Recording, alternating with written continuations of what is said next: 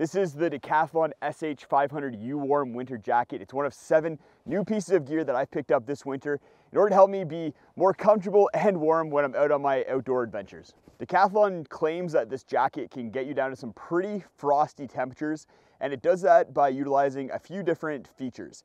First, we're going to talk about the hood because you probably noticed this fur lining on the outside of the hood. And what this does is it blocks wind and creates a warm bubble of air around your face. It's very effective. It's windy right now, and I do feel that little bubble of air around my face.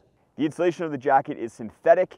On the inside, it uses 400 grams per meter squared of synthetic insulation and then 200 grams per meter squared on the arms. So the core is a little bit warmer and then the arms have a little bit less insulation to reduce that bulk. With that insulation, Decathlon claims that this jacket will keep you warm down to minus 20 degrees Celsius. So it is a very warm jacket. It's good for a 2,000 millimeter water column, so very waterproof, and then all the seams are also taped. It's a very long jacket, so that helps keep your legs and butt warm. But then in order to facilitate movement, it has these side zippers. So you can undo these, and then you're able to get a little bit more movement if you're going snowshoeing or cross-country skiing or doing some sort of activity that requires more leg mobility. The best thing about this jacket is the price. It's only $170 US, so you're getting a lot of warmth and technical features on a jacket for a very low price.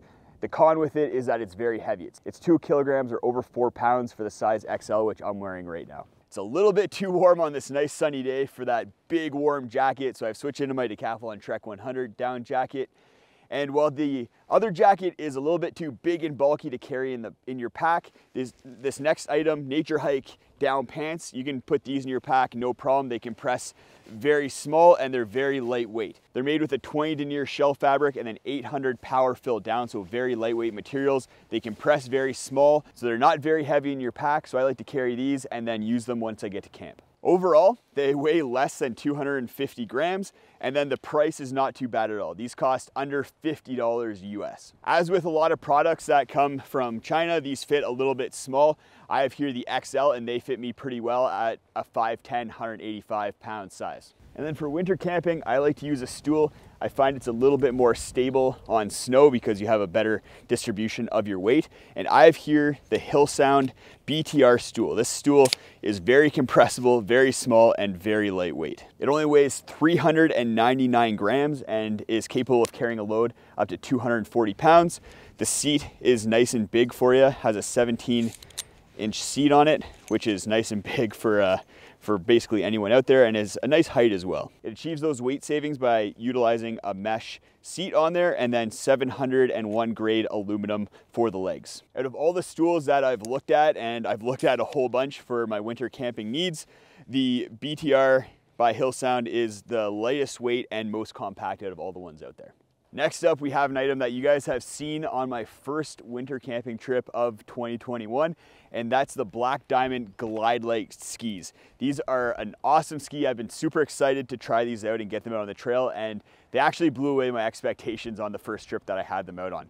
So what they are is they're a really fat, short ski. These are 147 centimeters, and then they have a built-in skin on the bottom. So this skin allows you to glide forward on snow, and because the hairs only go in one direction, they grip and don't allow you to slide backwards on snow. I find these a lot better on rolling or flat ground than snowshoes. In that kind of terrain, I find that I go about 50% faster than if I'm using snowshoes or just my hiking boots. So that glide ability definitely allows you to pick up some speed. What's really nice about them is that you can use your standard winter or hiking boots in them. You just put your foot into this binding, just kind of like a snowboard boot binding. And then the binding pivots like a cross-country ski. So you're able to kind of kick and glide just like you would with a cross-country ski. They're not cheap though, $470 US, but if you do get out for a lot of winter backcountry trips, especially on untracked terrain, then I think the Glide Lite's gonna be a lot better for you than a pair of snowshoes. But if you are in steeper terrain or terrain that requires snowshoes, then I'm trying out a new pair of snowshoes this year that is very budget friendly.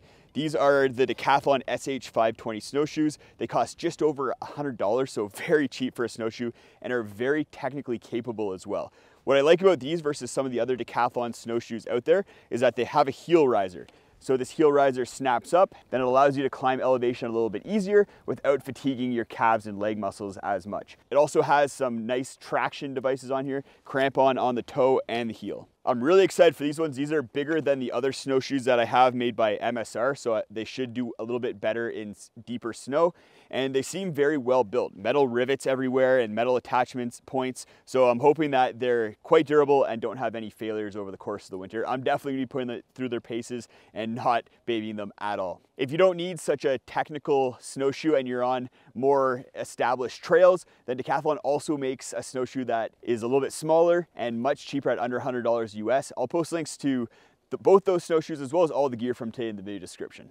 I have another piece of clothing here, the Mountain Hardwear Air Mesh shirt. It's made with a brand new technology, Teijin Octa. I'm not sure if I pronounced that properly, but what it entails is a bunch of little hair-like fibers on the inside of the shirt and then this mesh outer, and it's phenomenally warm for the weight. It weighs 150 grams, so very lightweight, and I've used it down to -5 degrees Celsius when being active, and it's done a very good job with those temperatures. It also helps regulate your temperatures very well. Because those little hairs, any sort of wind that goes through the shirt is just gonna pull sweat right off of you, which saves having to have a molecular phase change like you'd need for a wicking fabric. Next up, we have a stove. This is a titanium stove from Fire Maple, the Blade 2, and this is a really exciting stove for wintertime. It's the lightest remote canister stove that I could find that also has a preheating tube. So that preheating tube is essential during cold temperatures because the isobutane in your fuel canister is likely a liquid. So what happens with this is that all the liquid that's going through to the stove gets turned into gas because of the preheating tube. Remote canister stoves are also a little bit more effective because you can turn the canister upside down to get the flow of that liquid into the stove. The Blade 2 only weighs 135 grams, so very lightweight and very compact as well. A lot more compact than my MSR Whisper Lite. And it's not too expensive at only $70 US. If you're interested in my favorite gear from 2021, then go check out a video post right up in the corner there. A lot of really awesome gear that just blew my mind this year.